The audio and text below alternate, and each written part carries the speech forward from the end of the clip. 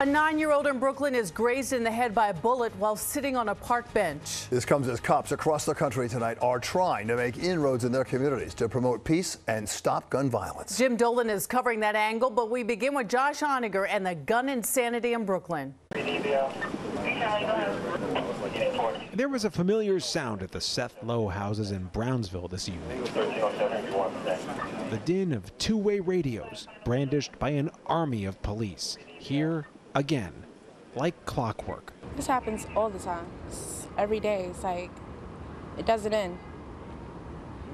It's like a war against ourselves. Raven Washington didn't even know why the cops were here this time. To her, it no longer even matters.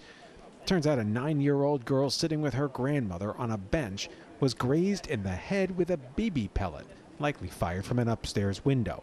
These days, the fact that it wasn't a real gun passes for good news. It's too much. Like, this literally is our neighborhood where we're supposed to come and we're supposed to feel safe in, and we're not having that anymore. Cops searched the buildings but found no shooter, and in the end, this wound up being just a normal night in this neighborhood of Brownsville. Except this night is not normal.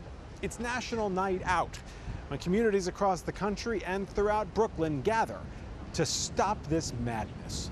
See that's the button right there. The mayor was surrounded at the annual National Night Out Against Crime event in East New York with people who want him, need him to make a difference. I think he's trying. You know, it's a big struggle, a big push. I see he's putting out the police out there, he's putting out resources out there to deal with the situation. And both murders and shooting incidents are down this year over last, but many other crime categories are more troubling. Robbery and felony assault are both up significantly. The crime numbers are perhaps a mixed bag, but the mayor, who follows them closely, whose political career may well depend on how they go, says he sees in them hope.